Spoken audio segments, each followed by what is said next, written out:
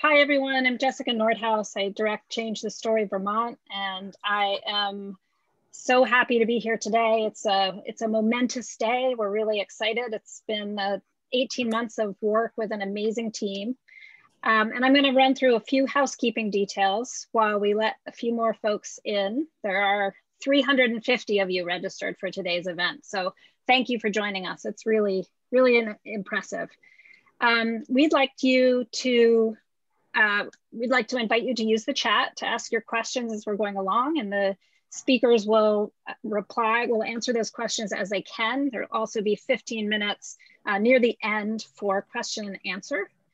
We do have transcription and closed captioning ability, so you can control that in your own screen down in your in the menu bar at the bottom of your Zoom window if you would like to turn on captions or a live transcript.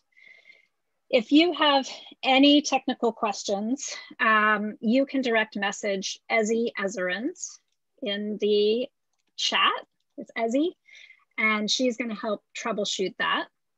We are recording this session, so we want to let you know that up front. We're going to be able to send it then to folks who couldn't make it, send the recording, but also we may make a little promotional video out of it. So you could be a movie star, but likely it will be the speakers who will be movie stars. And then there will be a breakout room for the press immediately following. So if you have questions for any of our panelists or our experts, if you're a member of the media, please message Lily Talbert if you would like to be admitted into that or invited into that breakout room.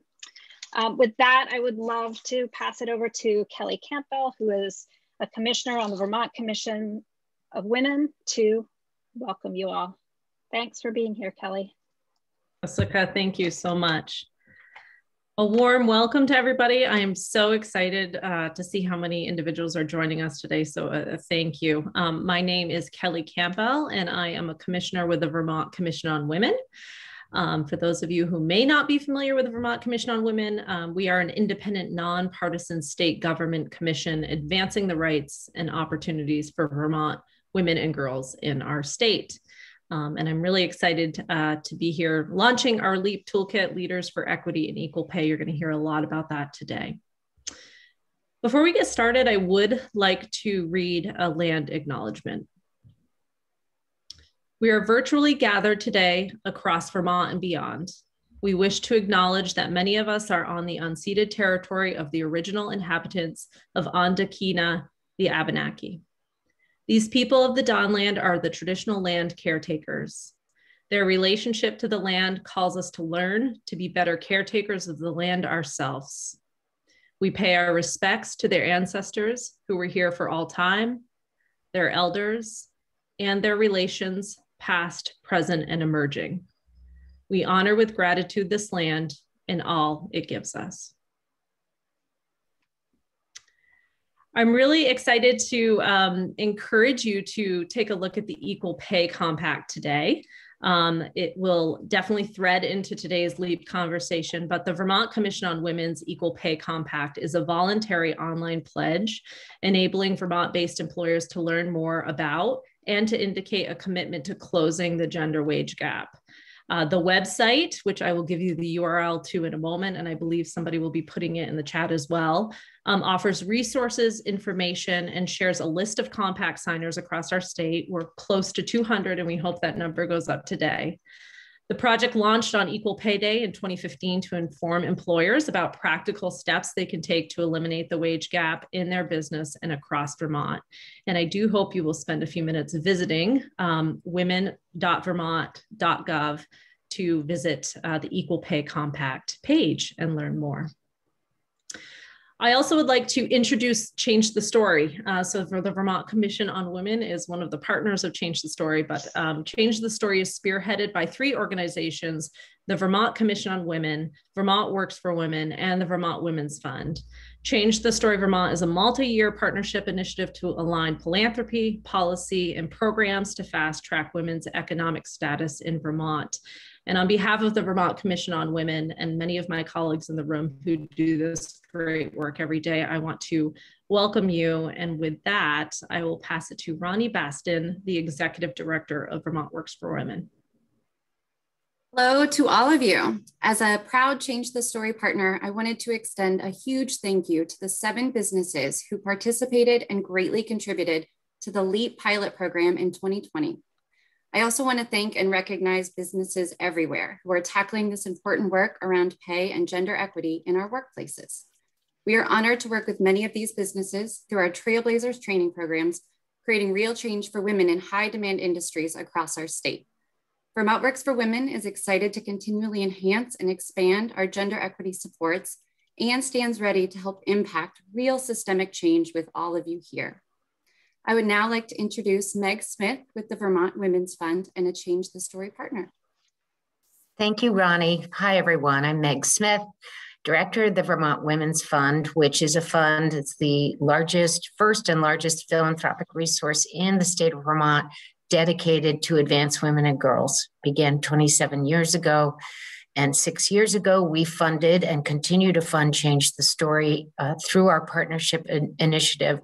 And it's been a very powerful campaign to fast track gender equity in the state of Vermont. And we couldn't be prouder not only of the directors of Change the Story, who you'll be hearing from, but the work today is really groundbreaking. And it came about actually through an alignment of a group of male-identified allies of the Women's Fund and Change the Story, who wanted to pursue different avenues of change in trying to advance gender equity.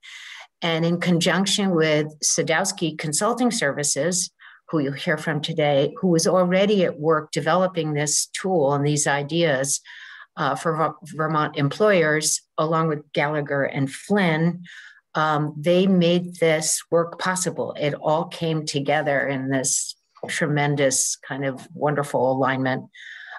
So we want to thank the Male Champions for Change, who got this started really initially, I would say 4 years ago, and with Sadowski Consulting Services and Gallagher and Flynn for the creation of this game-changing work.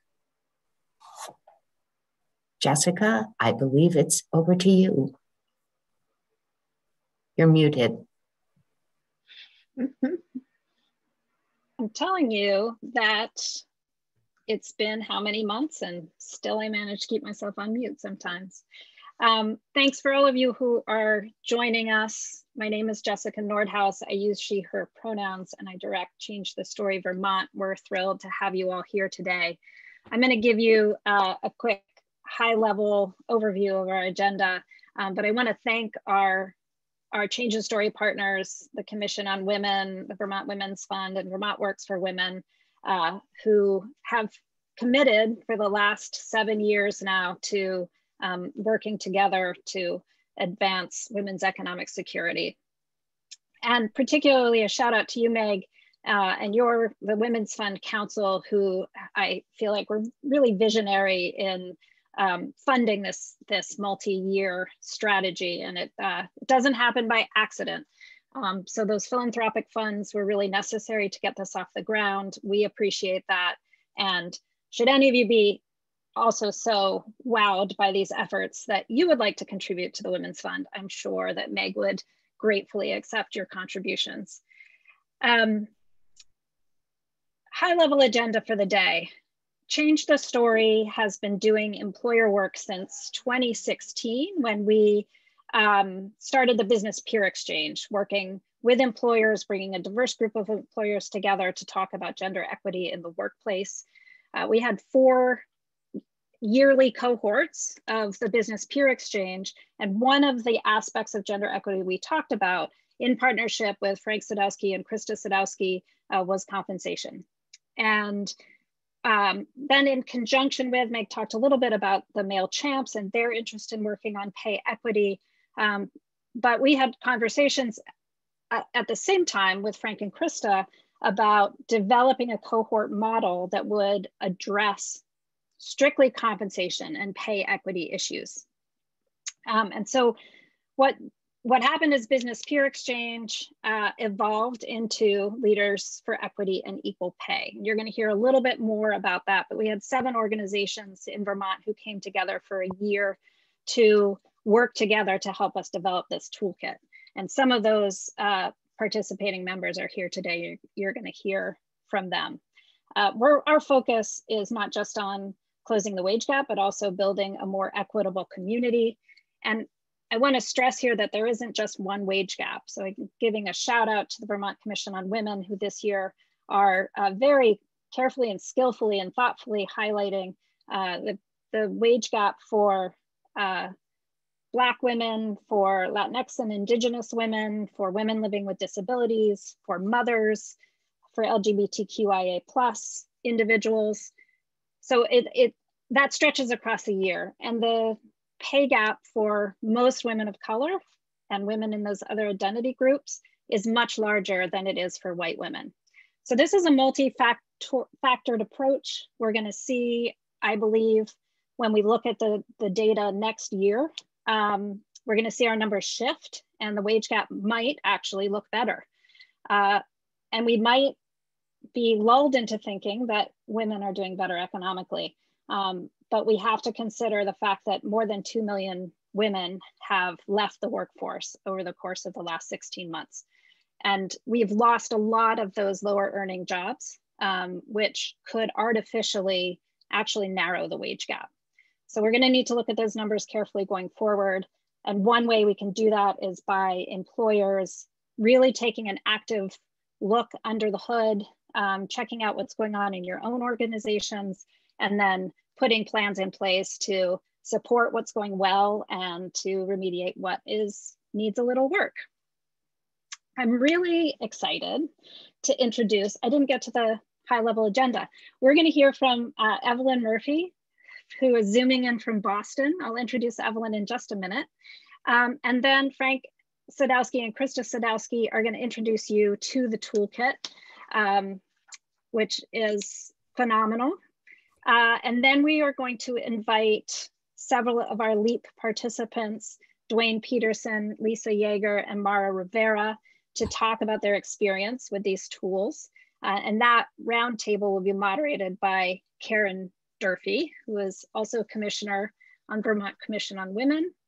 There'll be a chance for questions. Please throw your questions in the chat as they occur to you, and we will make sure they get to the presenters.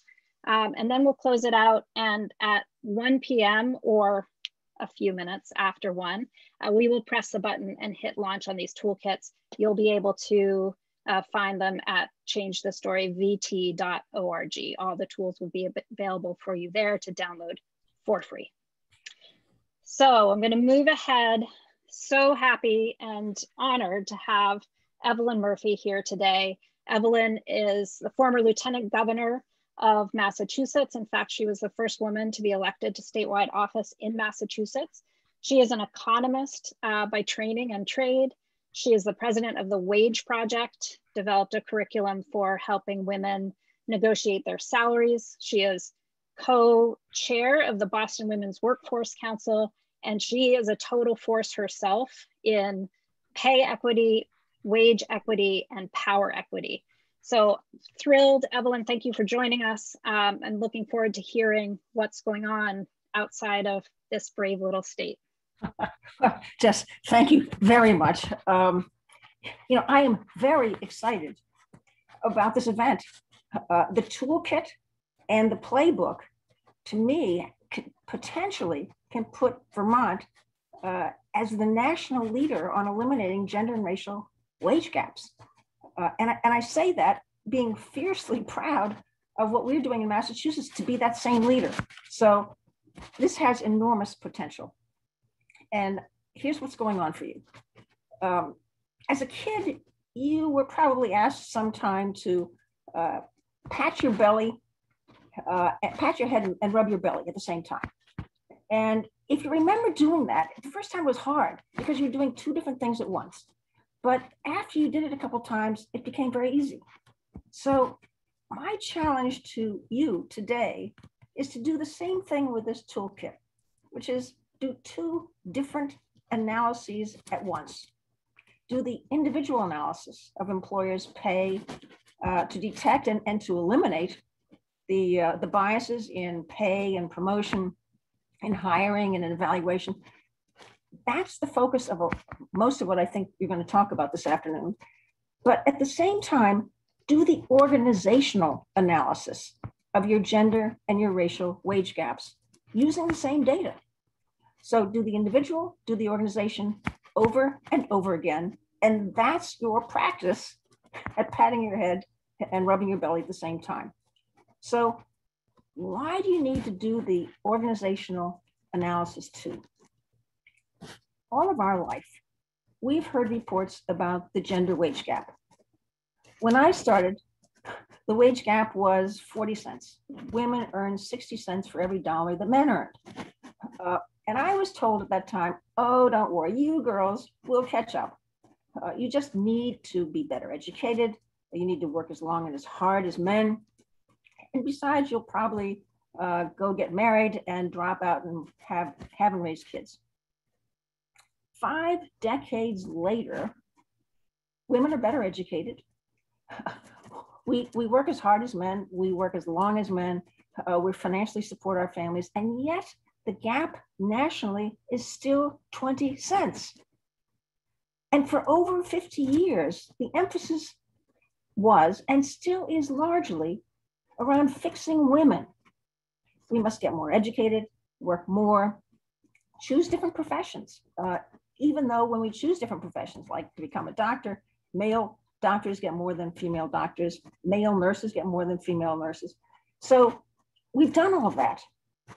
And still there's this 20 cents difference. So you have to ask, what are we missing here? We're missing fixing workplaces as well as fixing women. So for the last 5 years, as the national economy has been strained by a limited labor force, employers have turned to fixing workplaces to some extent, particularly the large employers with HR departments who can look at their workplaces and advance women, advance hiring people of color, all of that. And at the same time, business studies documented that employers that with diverse leadership tend to be more profitable. And so the business case has been made. But nonetheless, what's clear is that, and what's not clear, is whether all of these business efforts yet have affected the racial and the gender wage gaps. So let me be very clear with you today that there's not one study in the United States or in any state that shows that fixing workplaces has reduced the racial or gender wage gap 1 penny. Why?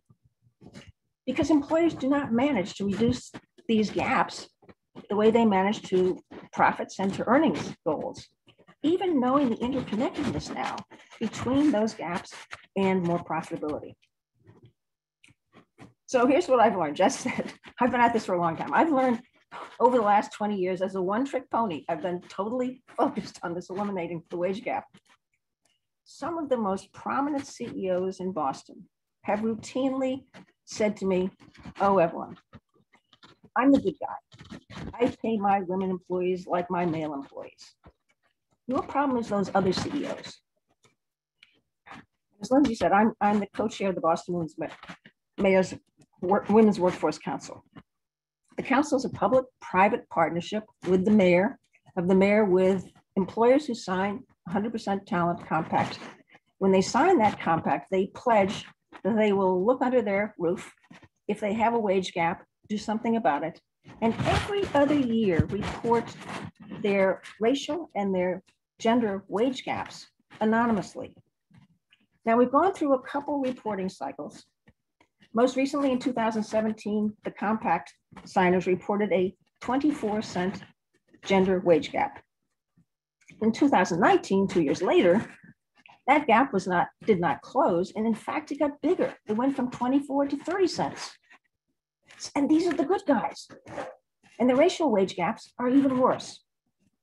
So what's happening?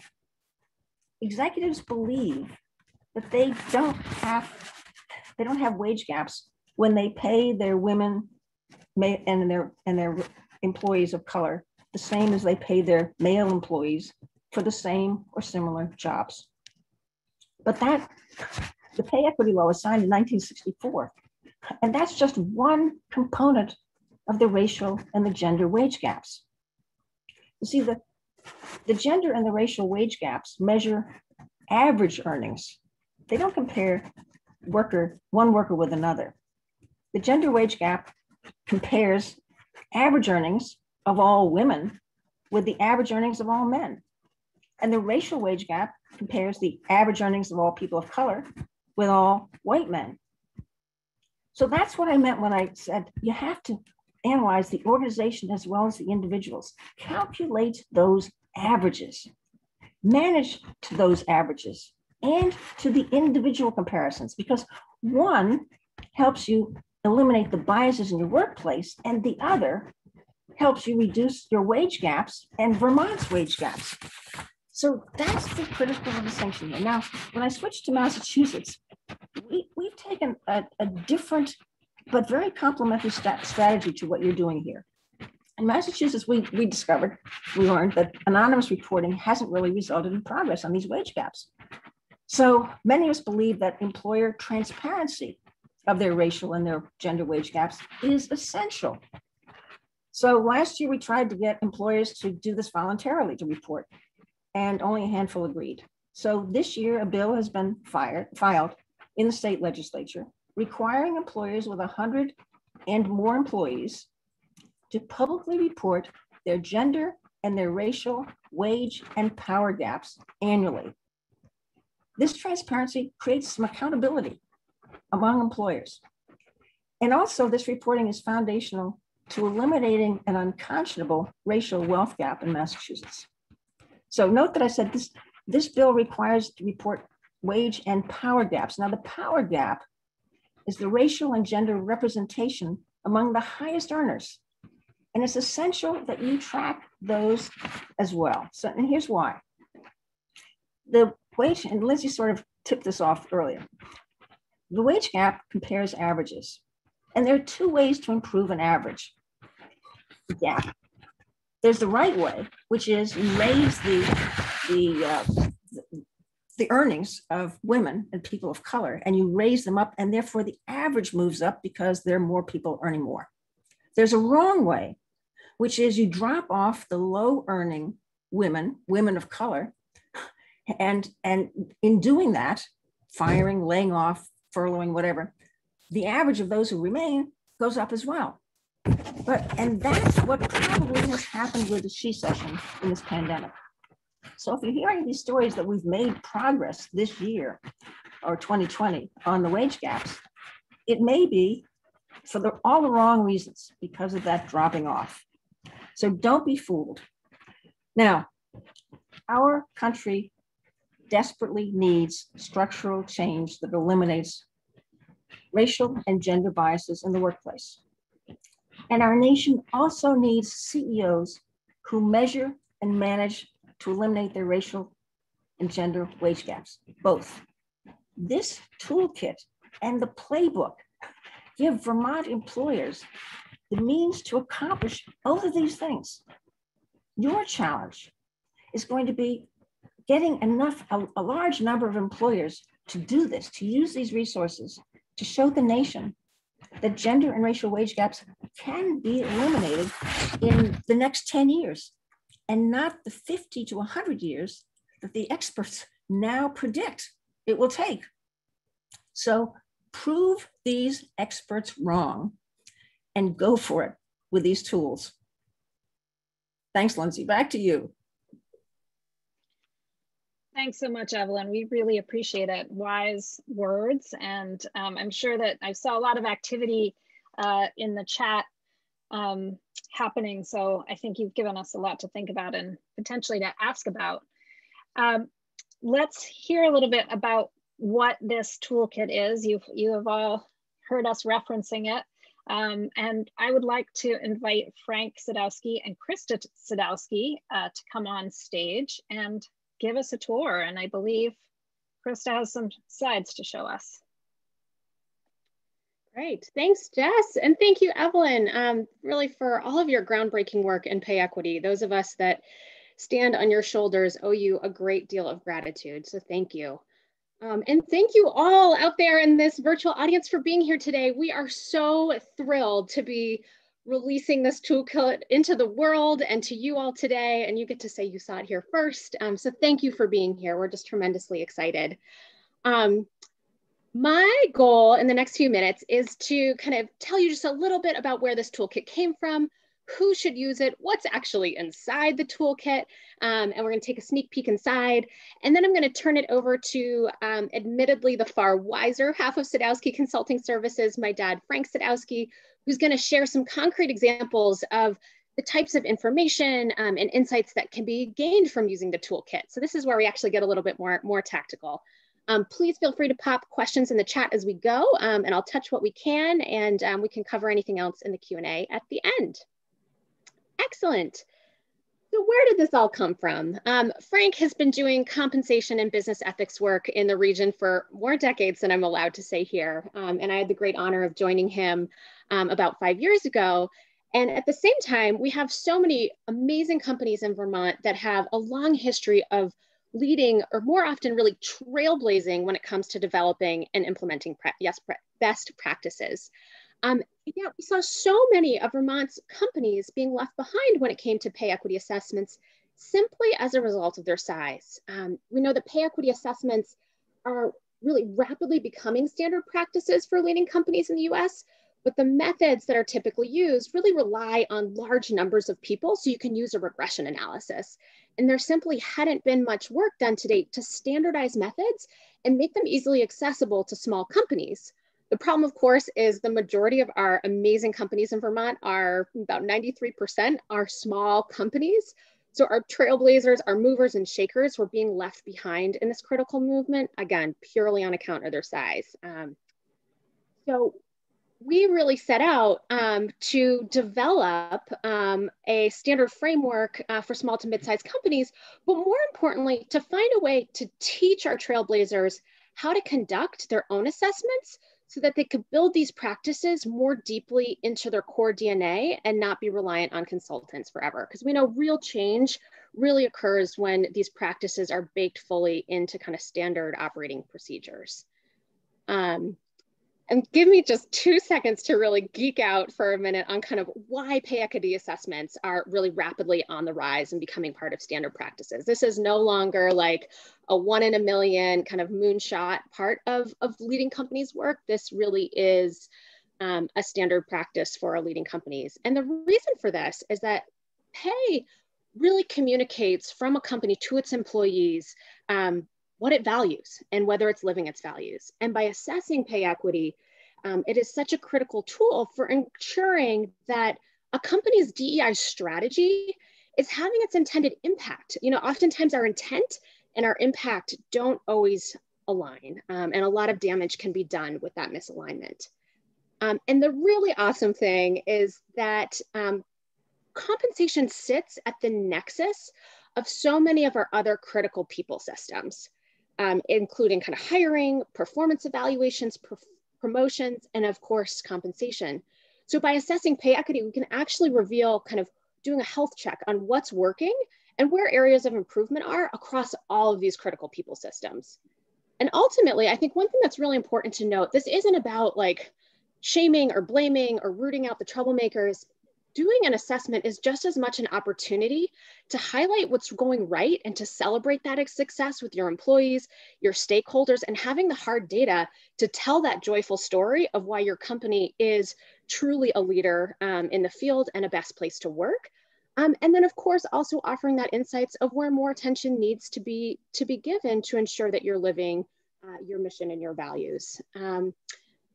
We know that inequitable pay systems just have this insidious and toxic effect on companies, and if left unattended, can really greatly undermine all of the other good efforts around creating diverse and inclusive teams, building engagement and trust. So this is a piece that I would argue you kind of can't afford not to take a look at because it really is the groundwater that's feeding so much of your other culture and engagement work.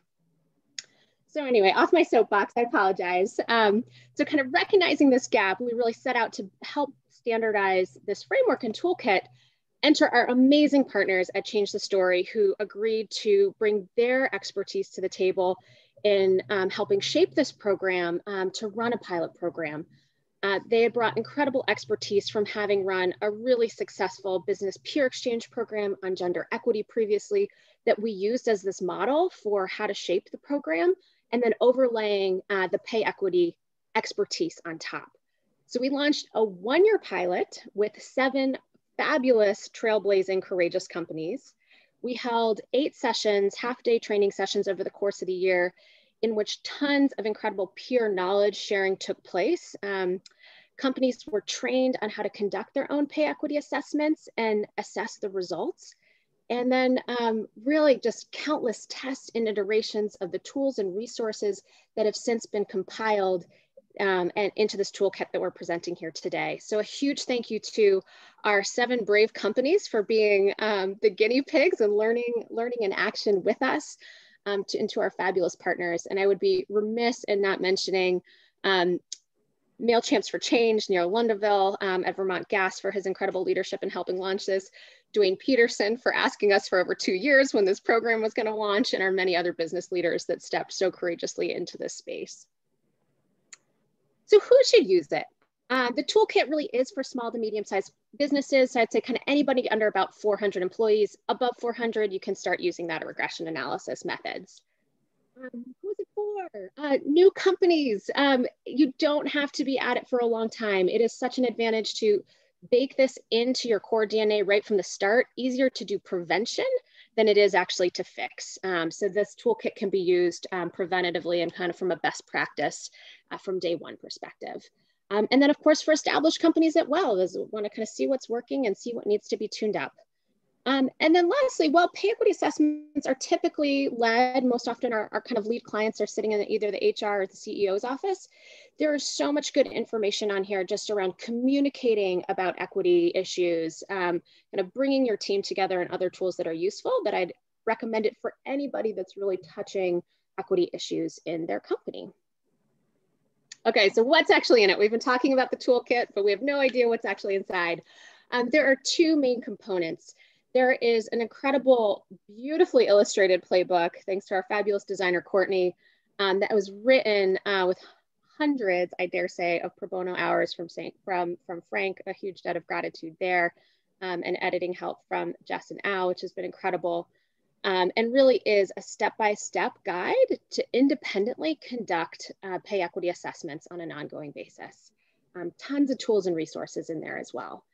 And then the second big component is an actual, the equity management tool, which is a big old Excel kind of plug and play where you can actually input your individual company data and get back a whole series of charts that will help reveal the picture of how you're doing. And Frank's going to give you an example of those in a few minutes. So 2 really great core components there. I won't read this slide, but just as a sneak peek of all the great content that's inside, and you can see it really starts with the nuts and bolts to help everybody get grounded in, what do we mean when we're talking about gender and equity? What do we mean when we're talking about pay equity? All the way through to the step-by-steps for using the equity management tool, and then a whole series of templates and resources at the end. Here's just a little sneak peek again at the insides of the guts of the playbook. Really accessible layout. Or really hope that you'll find it tremendously useful. And I've mentioned a few times that there are lots of resources available on the inside, everything from a compensation philosophy worksheet, an entire template for putting your pay equity plan together. I mentioned a few minutes ago that really pay equity sits at the nexus of so many of your people systems, and performance management and actually tying compensation to performance is a place that we often see companies aspiring to go, but kind of asking that question of how do we actually get there? So we've provided our kind of performance rubric that we like to implement with our clients, and that's been included in the playbook. And then also a hot off the press step-by-step user guide for using the Excel tool. So really, this is not a playbook that's just going to kind of tell you to go get more information. Everything that you need to complete an analysis is inside. Lastly, I think this playbook is really designed to help companies. We know one of the big challenges for small companies in doing these assessments can be the financial barrier to bringing on an outside consultant. So our goal here is not to give a fish like in the consulting model, but really to teach organizations how to fish so that this can be baked in to core DNA and done on a repeated basis. Finally, we've been talking a little bit about how regression analysis is used for large companies. A compa ratio is the main tool for doing pay equity analyses with small to mid-sized companies. And a compa ratio is simply an individual's wage or salary over the midpoint of the pay range. So a quick example at the bottom, Sally, if the pay range is 60 to 80,000 and Sally's making 65, her compa ratio would be 65 divided by 70 or 93%. We can then compare compa ratios. If Sally's at 93% and Tom is higher in the range, we can take those compa ratios and we can chart them out to be able to see how employees are comparing on where they fall in the pay range next to each other, and then assess that based on different variables. The last thing I'll mention is that the Excel tool is really designed to actually look at different dimensions of diversity, whether that's race, gender, disability status, veteran status. So however your kind of diversity and equity and inclusion plan is trying to drive change in your organization, I think the tool can be incredibly useful. So with that, I will turn it over to the mastermind of Frank. Thanks very much. It's really a pleasure to be here today. The Equity Management Tool, or EMT for short, was created to help people quickly see where there may be potential pay equity issues in a company. Version 1 was created by Sadowski Consulting Services in 2020 for the pilot project. The staff at Gallagher Flynn & Company worked with us earlier this year to upgrade the tool and make it a lot more user-friendly. So now version 2.0 is available with the playbook and the other materials just mentioned.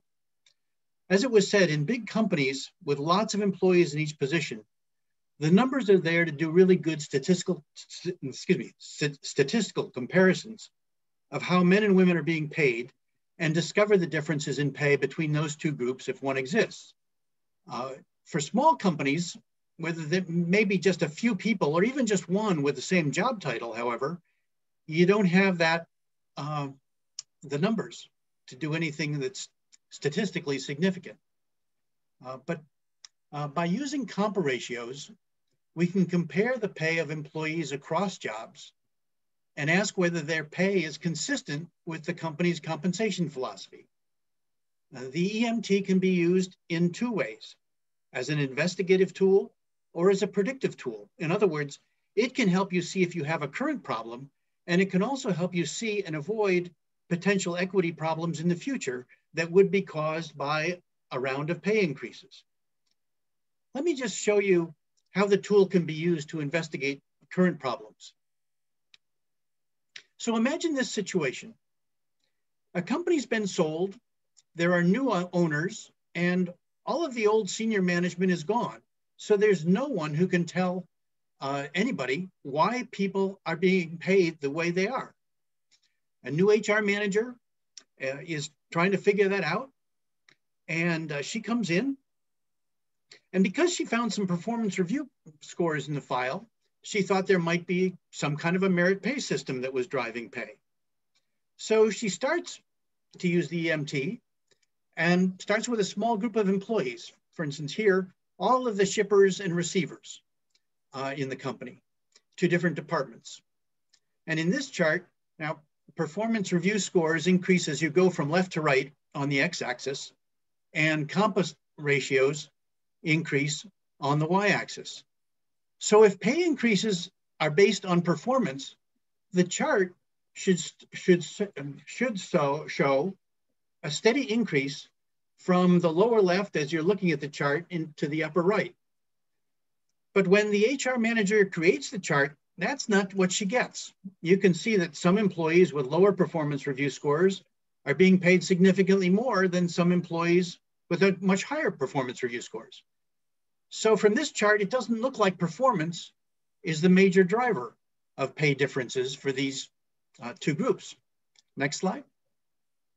So next, she decides to look at company tenure and its time with the company and race to see if they have an impact. Again, company tenure is on the x-axis. Race, you can see, is built into the chart. So you have the Black and white employees. With this chart, you can see a trend from lower left to upper right, but race doesn't seem to be a differentiator. Time with the company is clearly influencing pay.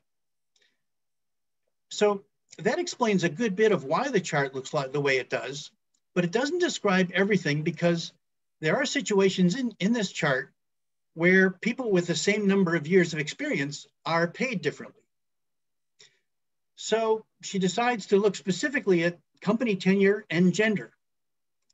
And there we are. And you'll see that, again, on the x-axis, you've got years of experience, and you've got the first names of the employees.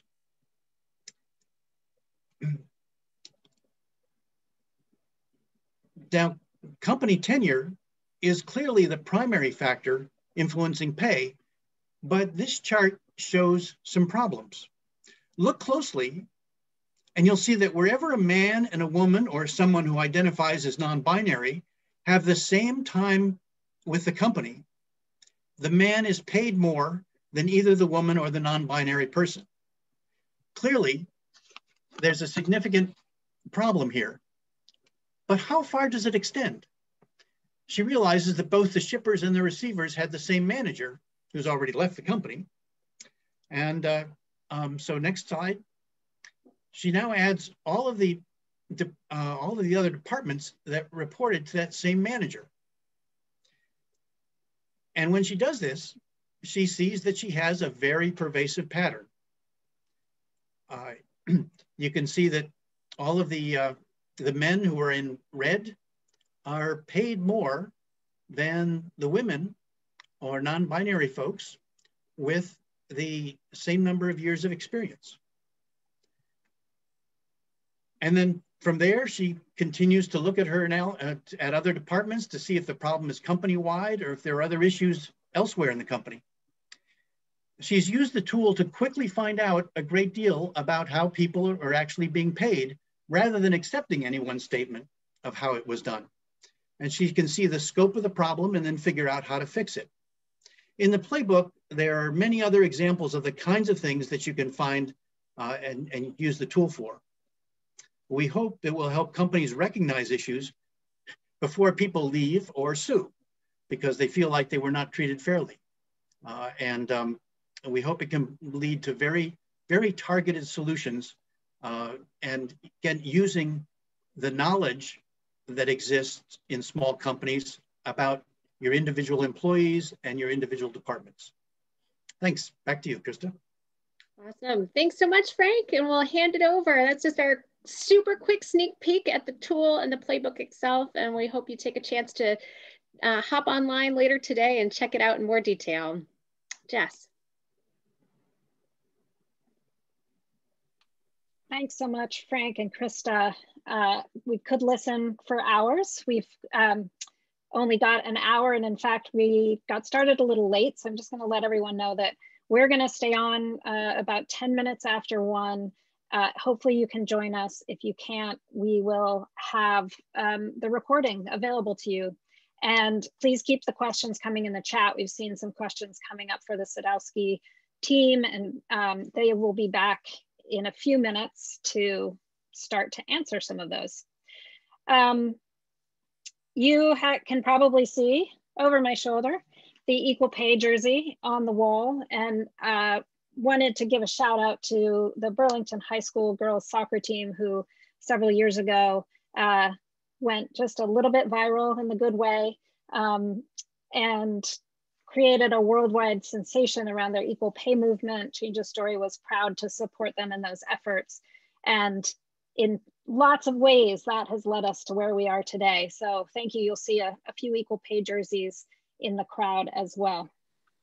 Karen Durfee is a commissioner with the Vermont Commission on Women, and she is the newly appointed Director of Human Resources for the City of Burlington. And Karen, I'm going to ask you to kick us off with our participant roundtable. Thank you so much, Jessica, and thanks for inviting me to moderate. We could talk all day, so I'm going to try to be efficient with my time and introduce our three roundtable panelists. First, we have Lisa Yeager. She's the Chief of Equity, People, and Culture at Vermont Food Bank. Mara Neufeld-Rivera, and she is the Head of People and Culture at Chroma Technologies, and Dwayne Peterson, President and co-founder of Sun Common. So I think I'll just start. We're going to ask you to take 2 or 3 minutes, each of you, and tell us, what your experience is with the Equal Equity and Equal Pay pilot program and how this toolkit was used to serve your organizations. I think we'll start with you, Dwayne. I can't see you, but I think we'll start with you. Tell us a little about why you got involved with LEEP. Sure. What a great crowd. Thanks for turning out. So I'm one of the co-founders of Sun Common. We're a public benefit corporation and a certified B Corp, powered by about 200 employees these days. And so as a values-led business, we are committed to using the business as a force for good.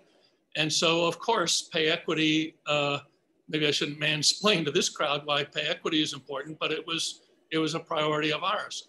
And so we, on our own, searched out some of the obvious best practices.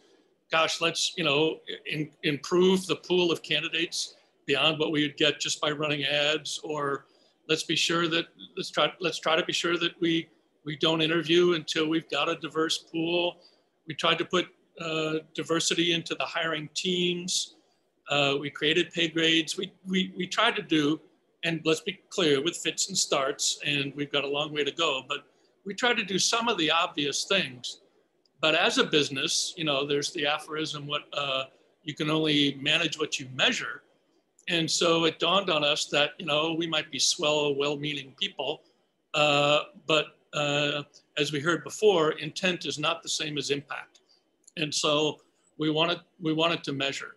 And so hooking up with our friends at Change the Story, whom we met and learned to revere through the Business Peer Exchange and the Male Champions of Change. I didn't name that, but it's a great group.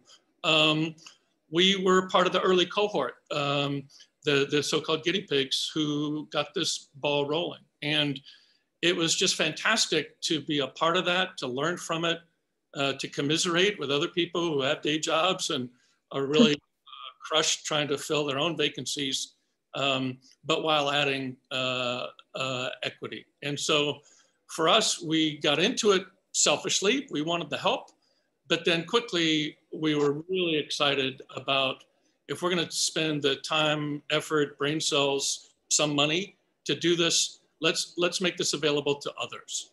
And so I'm totally stoked that we can try as we can to improve the positive impact within the four walls of our business. But if we can make it that much more available to spread farther and faster, then that's even better. And so I'm completely happy that we're launching this today. And I hope every person on this meeting grabs this and runs with it in meaningful ways. Thanks so much, Dwayne. And I should say that to people listening, you will have, there is a Q&A after this. So we'll hand it over and talk to Lisa Yeager. Lisa, can you tell us a little bit about how these tools work for you at Vermont Food Bank? Sure. So as Dwayne said, we were part of the cohort that started in January of 2020. Seems like a lifetime ago now. And our first step was really to create our compensation philosophy for the food bank. And our emphasis was on transparency, as we've talked about before. And all during our process, as we went through the LEEP year cohort together, our emphasis was on transparency and communicating with our staff. So as we created our compensation philosophy, we We released that to the staff, to our DEI resource team, to our organizational resource team, which is our shared leadership group. And we asked for feedback on everything from the language to the sentence structure. And what we heard, the feedback that we heard was that instead of using the term total compensation, folks wanted us to use pay and benefits because that felt like a more accessible term. So, you know, we took that feedback and then we engaged Gallagher Flynn, who was an enormously helpful partner in this process, because they did a salary review for us based on every single job description. And we were able to see what does our comp ratio look like. You know, what we discovered was that we actually didn't have a gender or a racial equity problem in our salaries, but what we did see is that supervisor, the way that a supervisor would advocate for an employee or for their particular department could really influence salary structures across the organization. And we could see a disparity based on how much the supervisor would advocate for certain people or for certain groups. And so we know we have work to do. And the most recent step we've taken to address our issues is by creating a compensation committee. And that's made up of a group of individuals across the organization. We're representative of location, of demographic information, of exempt and non-exempt, and we are going to engage an equity consultant to help us look at what the information that Gallagher Flynn has given us, as well as our own use of the EMT.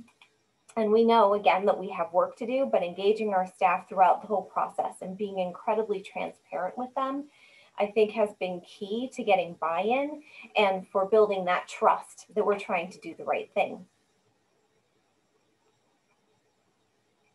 Excellent. I feel the need to ask many questions as the incoming HR director for the city. We will have many, hopefully we'll have many conversations to come. Well, you know, turning to you, Mara, thanks so much for joining us.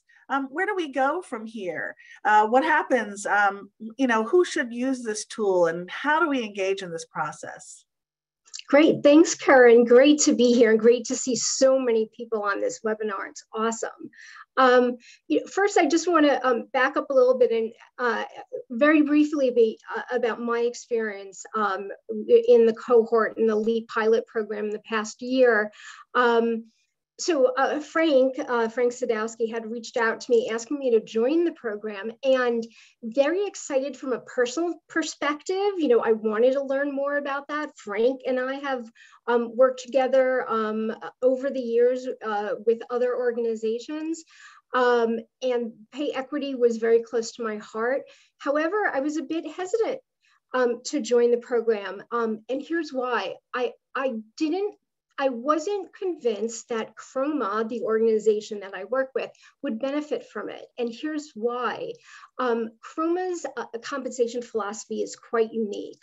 They pay on a egalitarian basis, meaning salary increases every year are not based on performance or on merit. They pay a flat amount every year regardless of title.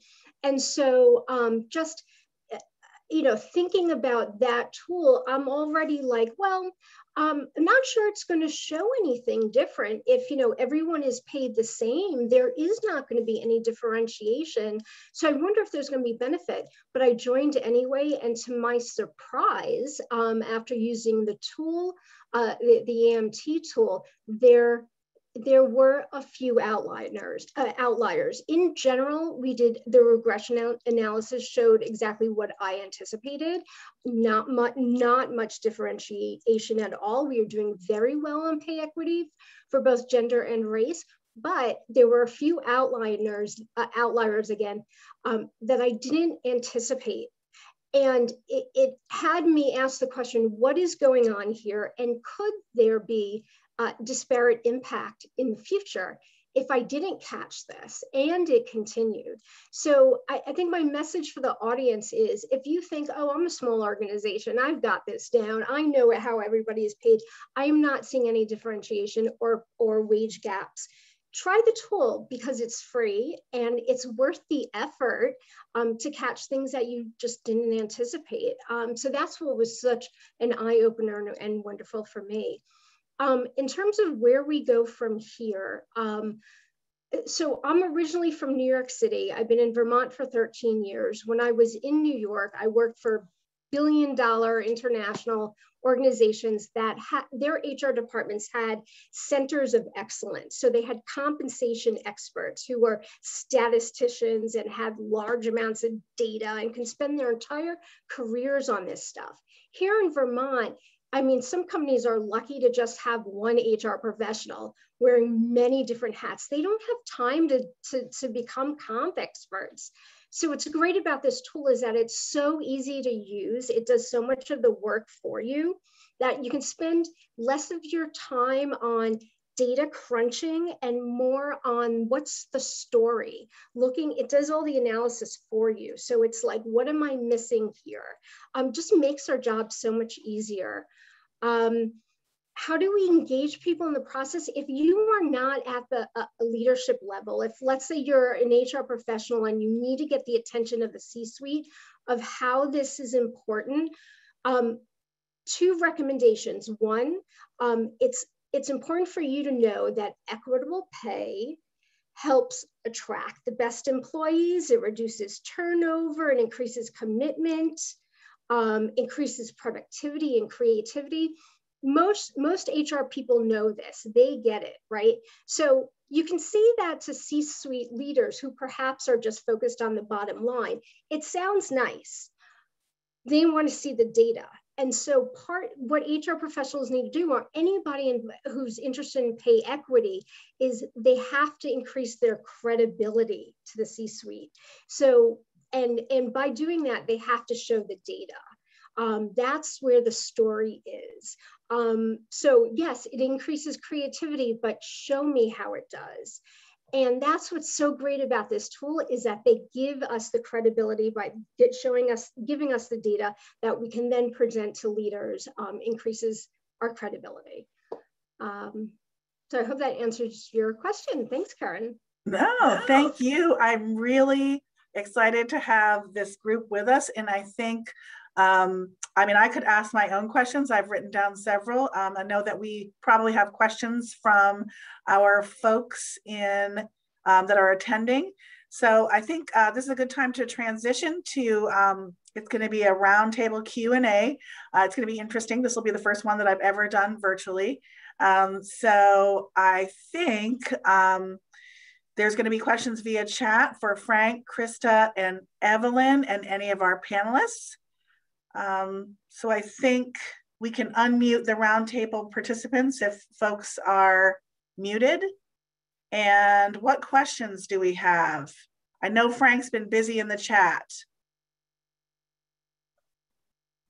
I'm looking. All right, so I'll ask another question. So we know the pandemic has really hit women disproportionately hard. Can these tools help us build a more equitable economy rather than just returning to the status quo? And anybody on the roundtable can answer that.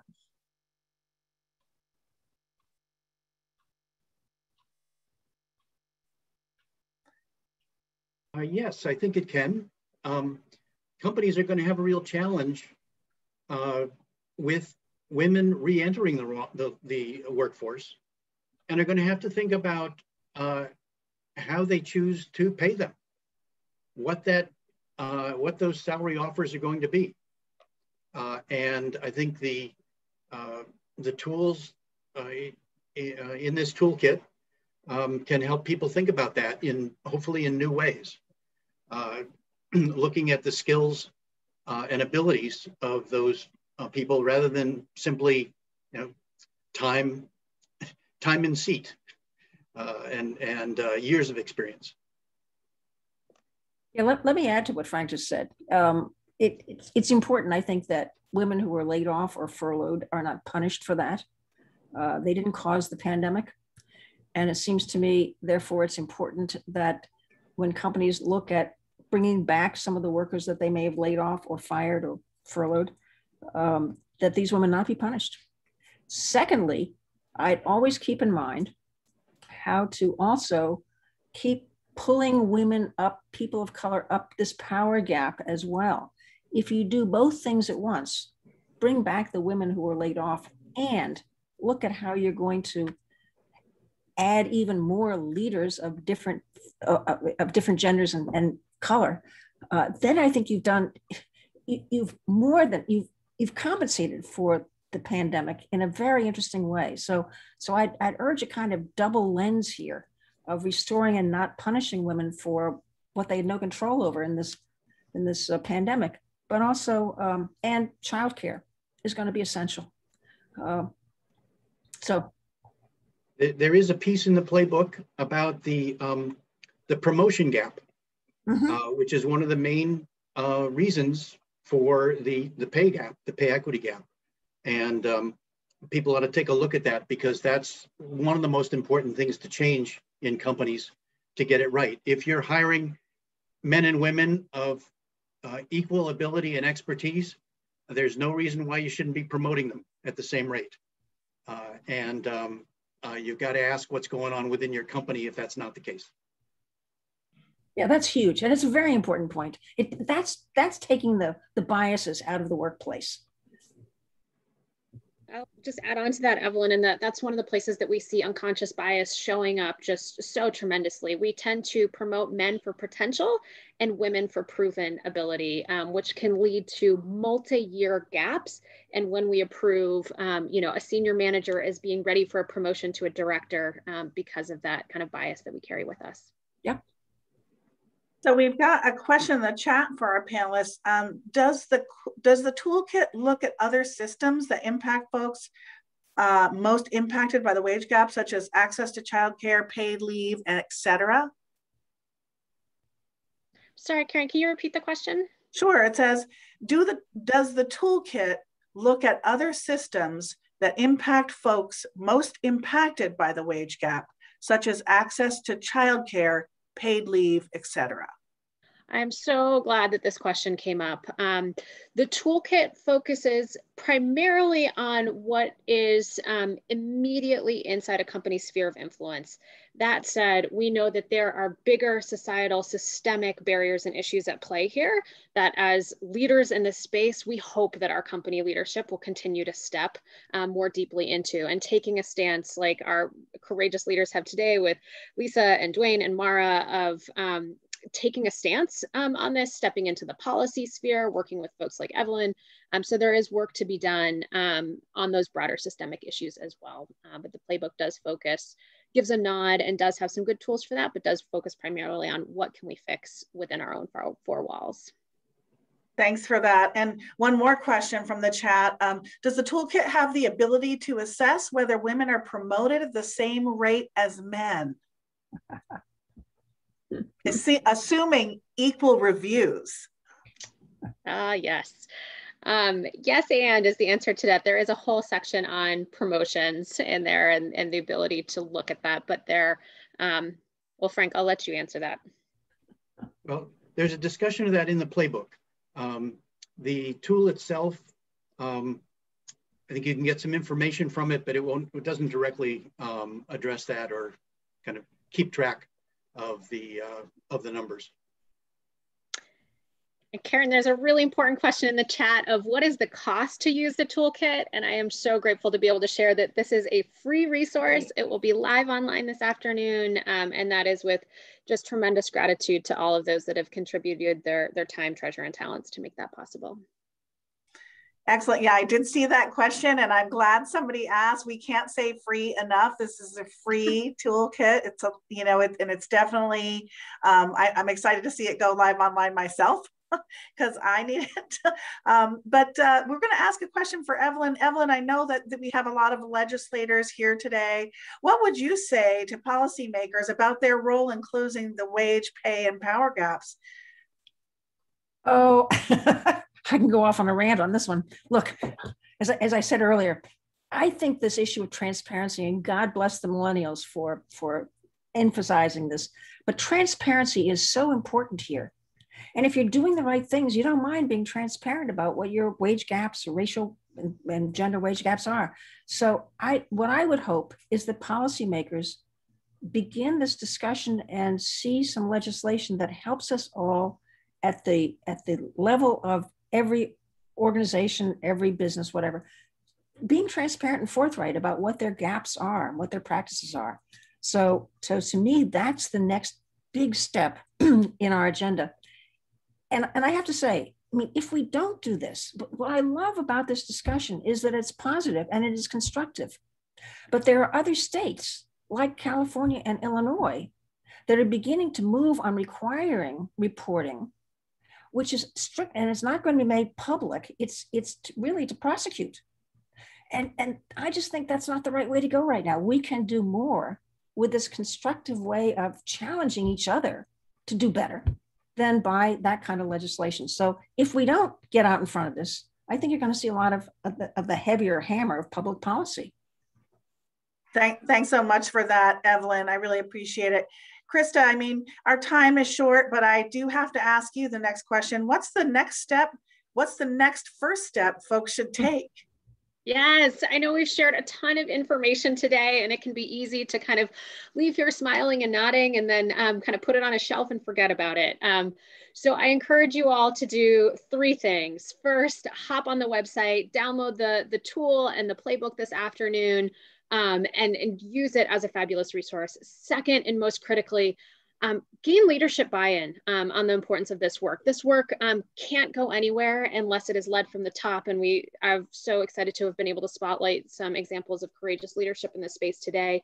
So have the conversation with your leaders. If you are the leaders, take this on. Assign somebody within your organization to lead the charge. We know that people are busy, and if it doesn't sit housed within an employee's kind of scope of responsibility, it's easy to get distracted and for other fires to pop up. So really build this into somebody's strategic priorities for the coming year. So that's 2, that's actually 3. Download the playbook, gain executive buy-in, and assign leadership within your organization, and have fun getting to work. We'd love to hear from you as you dive in. We'd love your continued feedback on the tool, and excited to hear how it goes for you and your organization. Thanks, Karen. Awesome. Thank you so much. I want to thank the roundtable participants, Dwayne, Mara, and Lisa for coming. I know we were really crunched on time, but you know, Evelyn, thank you so much for your remarks. I mean, again, we could go on all day. If you haven't done it, the first next step is to sign the Equal Pay Compact. I'm going to hand things back to Jessica and Al from Change the Story.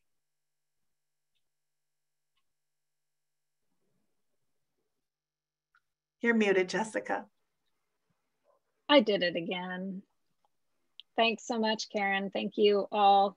To all our panelists, presenters, and attendees, thanks for your patience and sticking around for an extra 14 minutes. I know some of you had to leave. We still have over 125 people on the line, which is phenomenal. Al and I at Change the Story have had such a rich experience partnering with these folks to bring this to life. And we are underslept, but very grateful to have it out the door and to have it to you this afternoon. So we would love to get back to you with all these amazing questions that have come in the chat. We will work on doing that through your Zoom contact information that you entered when you registered. If you have other questions that come up, you can reach us at info@changethestoryvt.org, and we can forward questions on to Frank or Krista or Evelyn or any of our participants. So I'm gonna double up on Karen's thanks, and also another round of appreciation for the commissioners who led us through. Jessica, before we say goodbye, if I could just do a quick plug. Oh, please. Thank you. Just to jump on this great webinar, on September 15th, the SHRM, Society for Human Resource Management, is going to have a Twin State annual conference. for both Vermont and New Hampshire.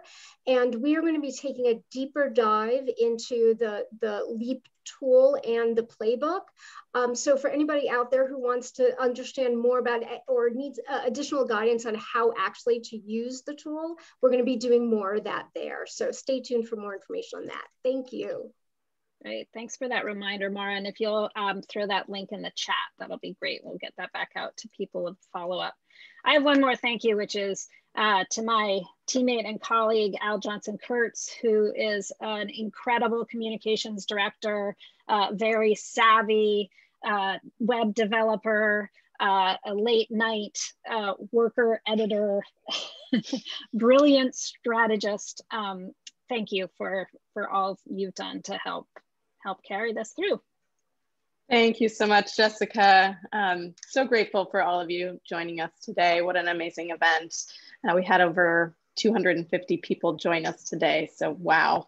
And as we transition now, I just want to invite any of the press to join us for a few minutes with the panelists in a breakout room.